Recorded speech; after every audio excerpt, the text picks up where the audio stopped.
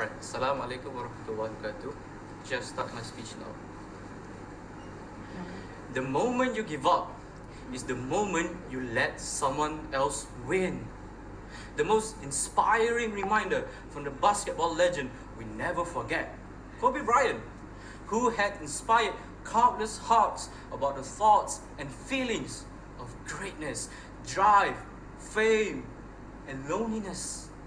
We as a human should feel and portray. I was intrigued the moment I learned that this quote was so undeniably true. I agree how I am so galvanized by this due to the fact that I am into anything that is competitive. I strongly feel that this has so much to do with my studies and education, where I feel like I am always molding myself to be a smart cookie. I truly feel that giving up on something means letting other people win. That means be ready to live in despair. To be true, it's never easy to stay focused, to stand there and say, hey, everything's going to be alright. No, it's not that. It's me who is inspired by I am never going to give up on anything after all the effort I put to be dejected by people, to be seen weak, to be seen as I got nothing but myself. The moment I created the light and the chances, I am never going to let it down. The moment I said I am done is the moment I see them walk tall. And I am never ever going to let that happen. Either for the exams, jobs, sports, life, everything. And how much longer can I stand not to give up on something? That's what really matters. In 1945, Europe was in the middle of a heavy conflict between the Allies and the Axis. The Germans were slowly being pushed back by the Allies in the hopes of ending the war. The Germans were in desperate struggle to fight back, and guess what? They gave up on defending a beach called Cherbourg. Little did they know, this decision alone caused the tides of war to turn on the Allies, helping them to march further right into German territory. This alone resulted in German surrender and restored Europe's peace. In January 2009, a plane flying from New York City to North Carolina struck a flock of birds shortly after taking off, losing all of its engine power. The captain, Sully Sullenberg, was left with no choice but to initiate an emergency landing on an open field where 100 things can go wrong. But Sully, oh no, Sully, he did not let things happen. He instead did something that we now know as the Hudson River landing. With only around 3 minutes left to stay airborne, he steered the plane right into one of the most populated areas in the world and landed right on the Hudson River safely. His determination and pure will to not give up saved all 155 lives. And this is so inspiring. These stories are almost nothing in comparison to the competitions I face today. But trust me, they all share the same thing. The determination to not give up and keep fighting for what they want. About me, it's a big lie if I said I never gave up on anything.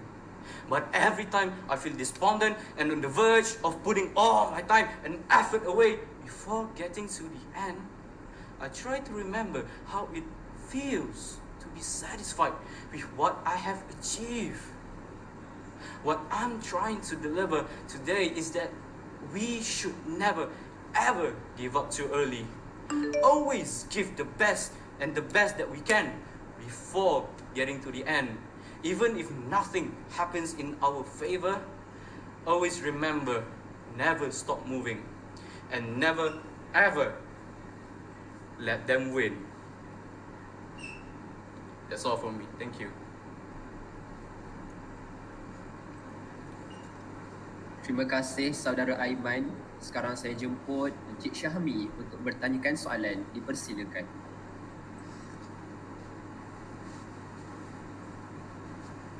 Hello and very good evening. First of all, thank you for your beautiful and inspiring speech. So here's a question for you. Okay.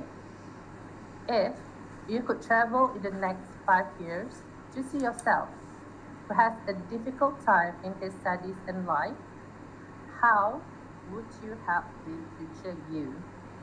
I repeat, if you could travel in the next 5 years to see yourself who has a difficult time in his studies and life, how would you help the future you? Thank you very much. Saudara Aiman, anda ada 30 saat untuk bersedia bermula dari sekarang.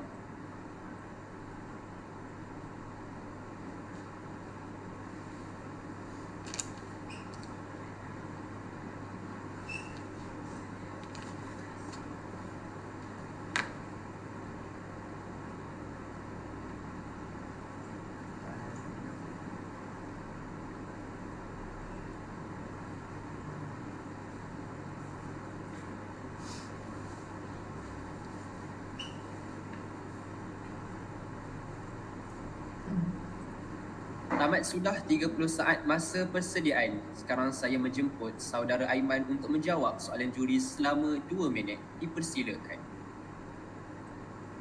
Alright. Thank you for the question, Your Honor. Right, that was a very good question. I would say in the next 5 years, if I were in the difficult time, everybody goes a difficult time once, at least once in their life. But if I would go through a difficult time, I would trust my friends to help me. I have very close friends that would very help me a lot. We help each other a lot in tough times. And sometimes people don't really understand how important friends are. Even sometimes your family can abandon you, but a good friend wouldn't. Other than that, other than a good friend, another thing that can help me is believing in myself.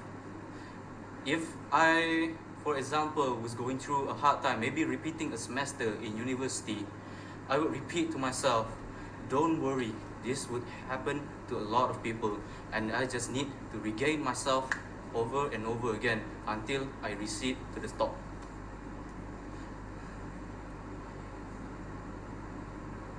Another thing that I would really recommend to the future me, if I could say that, is by always remember to put all the problems down.